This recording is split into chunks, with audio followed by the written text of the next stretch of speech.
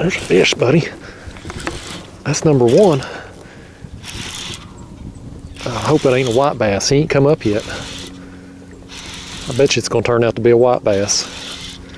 So it ain't gonna be fish number one. Man, I was excited though. Yep, it is. It is.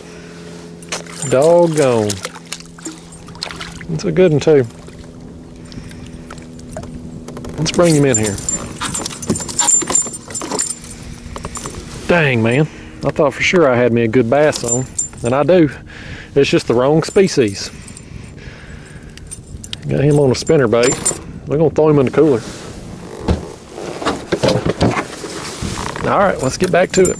There's got to be a largemouth through here somewhere.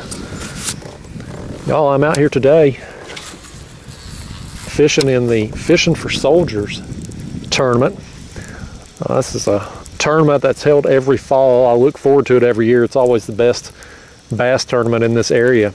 And this year, they've made it a 2-day tournament. It's normally a 1-day event. And so today is day 1. And it's about 10:30 right now. I wasted the first part of my morning. We're allowed to fish pretty much anywhere in East Tennessee. And I started my day on another body of water. And what a mistake that was. I went out there with high expectations, and a few hours later, I had 2 tiny smallmouth that both of them combined wouldn't made me one fish that I need for this tournament. And so this tournament scores your 5 longest bass each day. So it's a total of 10 fish will take home the win. And there's also a big fish prize. Biggest bass of the weekend wins a brand new Hobie Outback kayak. So between the high entry fee, creating a high prize pool, and the fact that there's a brand new kayak on the line, this tournament is worthwhile to fish. And I have blundered the first half of day 1. So I'm out here now on Watts Bar. This is where I fished the last tournament last weekend and got some fish out here on a spinnerbait. So I thought I'm gonna come over here.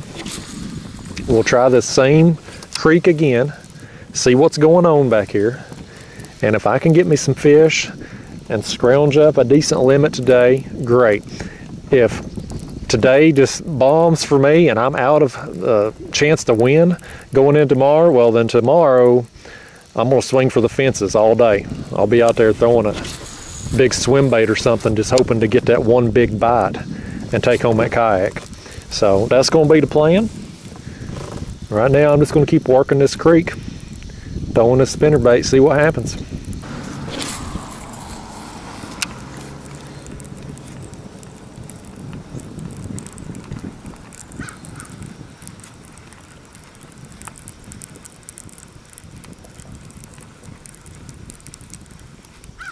Oh, right there. Right there, what is that? Hope it's a largemouth. It's not. Oh, white bass. Another one of them old white bass, folks. Get it right there by the kayak. Got me excited.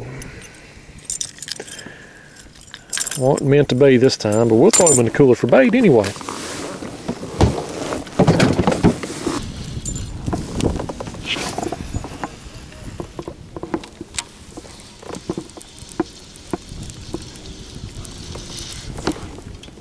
That's a fish. That thing pulled hard. I thought I'd stuck it in a limb. Oh, that's a big largemouth too. That's what we need, folks. Get that net, boy. That'll help us. That'll help our calls. I thought I'd set that hook on a daggone limb because it didn't hardly move. I pulled it right in him. Whew. Boy, it's been a long day, y'all. I think it's somewhere around 1 o'clock. This is the first keeper bass that I've scored out here today, but it's a good one. Yeah, man, look at that. Let's get her board out. All right, y'all, 17-inch largemouth. Well, if I could get me 4 more like that, I might have a chance in this thing. Let's let him go. All right, that's encouraging.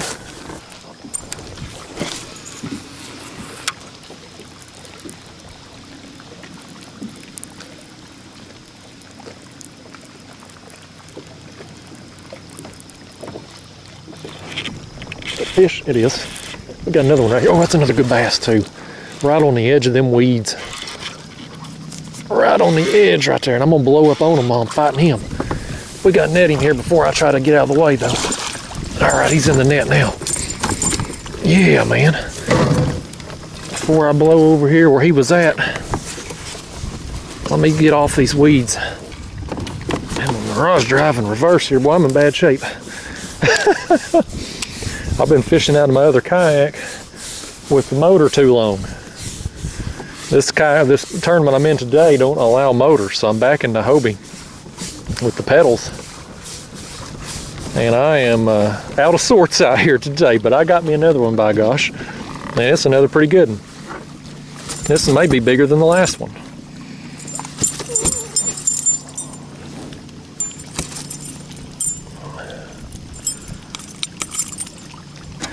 All right, y'all, another 17-inch largemouth. If I can just get me 3 more of those now, I'm gonna be in good shape. Let's keep doing what we do. Well, guys, day 1 of this tournament is in the books, and it did not go anything like I had hoped out there today. I only got 2 scoreable fish, both largemouth, and both were nice fish at 17 inches, but that's just not gonna do anything for me and this style of a tournament. Like I said, it's a 2-day event with your 5 best fish each day, and out of 25 of us out there were only 3 people that got a limit today. So it was tough fishing for just about everybody except for those top 3 guys, and they all put up phenomenal scores. Jordan Marshall's in the lead right now with like 92 inches, so he had an excellent day out there. But once you get on down to like fourth place is like over 30 inches off the lead. So going into tomorrow, one of those 3 guys at the top is going to have a chance at winning, and all the rest of us are pretty much just mathematically eliminated. That's the thing with this style of a tournament. You're not going to win it on day 1, but you can for dang sure lose it on day 1, and I have lost it out there today. But all hope is not lost going into tomorrow. Like I mentioned earlier, the biggest bass of the 2-day event here is going to win a brand new kayak. It's a 2020 Hobie Outback, so that's the big prize of this tournament. So tomorrow, with me having no chance, you know, of cashing in this thing, I'm going out there swinging for the fences. I'm going to take my big swim baits, my striper plugs, and big AC plugs, and my bull shad, and I'm going to go out there and just fling them things start to finish, because, you know, I got nothing to lose at this point. If I get skunked, oh well. If I pull in a big fish, hey, I might win me a kayak. Right now, the leader for the big fish and that kayak is 21¼ inches, so that's a big fish. It's going to be tough to beat, but like I said, I got nothing to lose going into day 2, so I'm gonna go in here, rest up, and we'll pick this video up again in the morning. All right, y'all, day 2 of this tournament. The morning started out really slow for me, but finished up strong. So this morning I come out and did exactly what I told you I was gonna do. Throwing big baits, swinging for the fences, looking for that one big bite. And I threw a lot of big baits, man. I threw this bull shad here. I threw the bull wake bait. Got a big AC plug I was slinging, and threw one of my big musky baits. Just could not get anything going. I mean, I fished and fished and fished, not even a touch at those baits, not even a swipe at it. So a few hours into the day, I make my way back here where I am now, back here in this pocket. Wind's blowing directly back in here into this creek, and I noticed over here there's 1 million or more probably threadfin shad, just small threadfin shad, and I saw some of them get blown up on. There was a big surface eruption, and so I threw that. I had the bull shad on at the time, threw it in there a few times, nothing happening. I said, okay, let me switch over to a topwater. So I threw a whopper plopper in there, made several casts, wouldn't touch it. So I said, okay, these threadfin shad they're feeding on, they're smaller, let me put on a rattle trap. Spent 20 minutes or so slinging a rattle trap, and I was like, you know, the last month or so, the tournaments I've been in, the only thing I've had any success on has been the spinnerbait. And I had it with me here today, And I threw that spinnerbait, and about 4 or 5 casts later, boom. Now this first fish I'm going to show you, not going to be a lot of commentary in it because I had a bass boat right up on me. They had come in here, got right on top of me, so I wasn't going to tell them what I was throwing or what I was doing. So you won't see much commentary in the first fish, but I get back on it on the rest of them. So here's the action.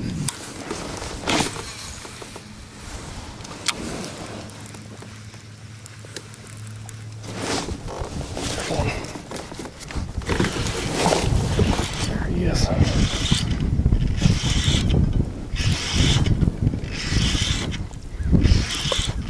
What it is.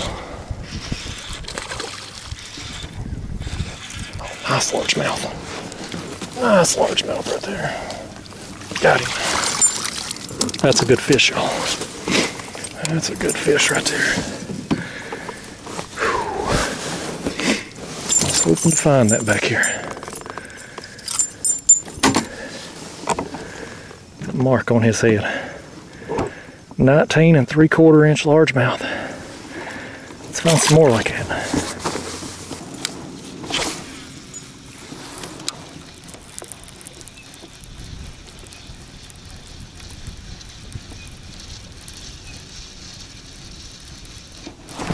Fish.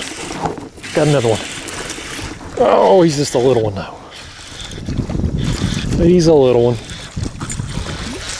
But he's a largemouth. I'll measure him just for doo-doos and giggles. I saw some more busting. I wasn't sure if it's largemouth or white bass.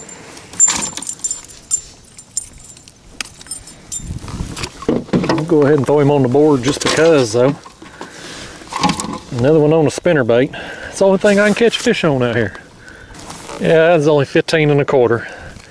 Not going to help me. Got my heart rate up though.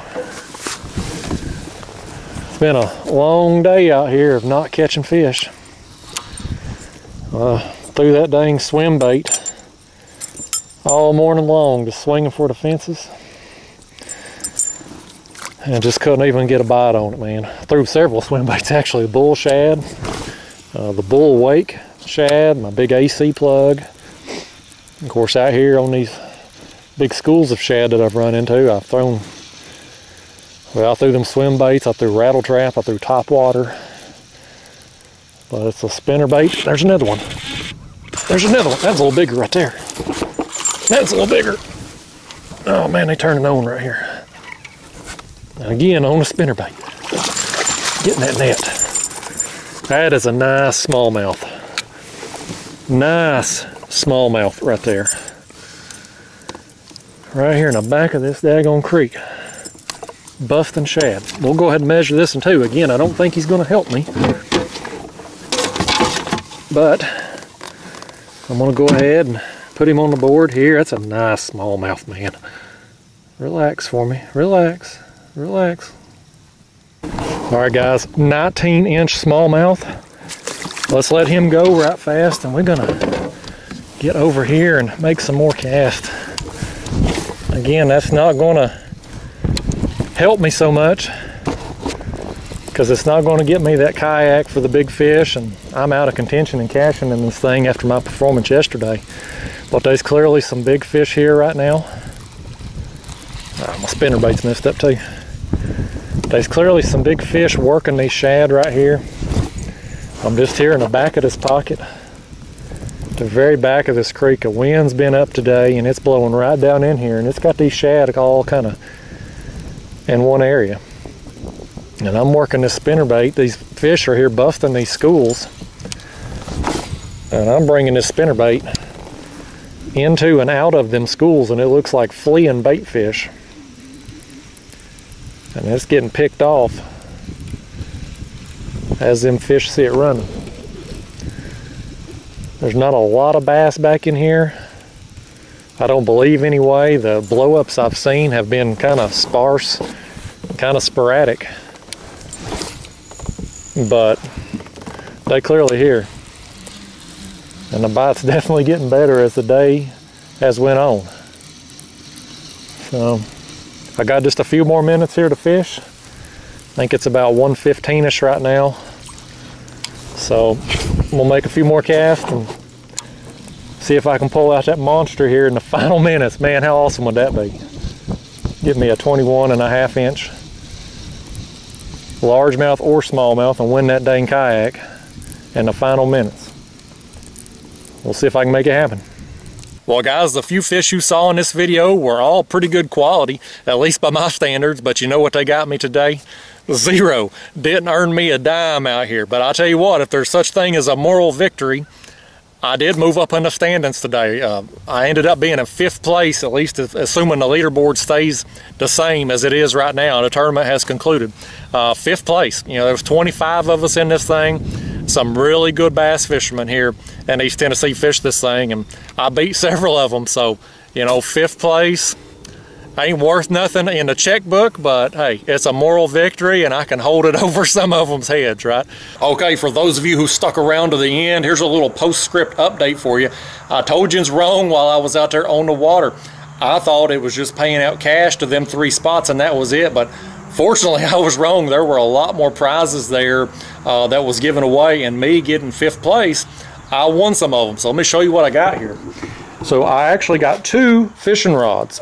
This one here, this Enigma titanium rod, I got it, and also Enigma reel. That was my prize for finishing in 5th place. And I also happened to win a drawing for another rod, which I'll show you here. This is a TFO pacemaker rod, and y'all have to forgive me, I don't know a whole lot about this fancy bass gear, but I was told that both of those rods are really nice rods and high-end quality. So pretty excited about it, man. If I'd known they were doing the prizes on down, I might have went out there and tried to get me a few more fish earlier in the day instead of slinging that swim bait the whole time. But nevertheless, I had a good time out there, and got to fish against those guys. That's a good group that fish these tournaments around here, and Jason McCormick does a phenomenal job in this Fishing for Soldiers tournament. He just puts this on every year, puts a ton of work into it, gets all these sponsor prizes, and makes sure everybody has a good time while also raising money for an awesome cause, which is the Smoky Mountain Service Dogs here in East Tennessee. So if you want to see the other leaderboard results there, go to the Fishing for Soldiers Facebook page. Jordan Marshall ended up winning it. He dominated start to finish, and Eric Burkhart with his 21.25 inch largemouth took home that Hobie Outback, and that's awesome from him. I'm happy for him. It could not happen to a better guy. So anyway, guys, I had a great time out there. Hope you enjoyed the video. I'll see you again soon. Thanks for watching.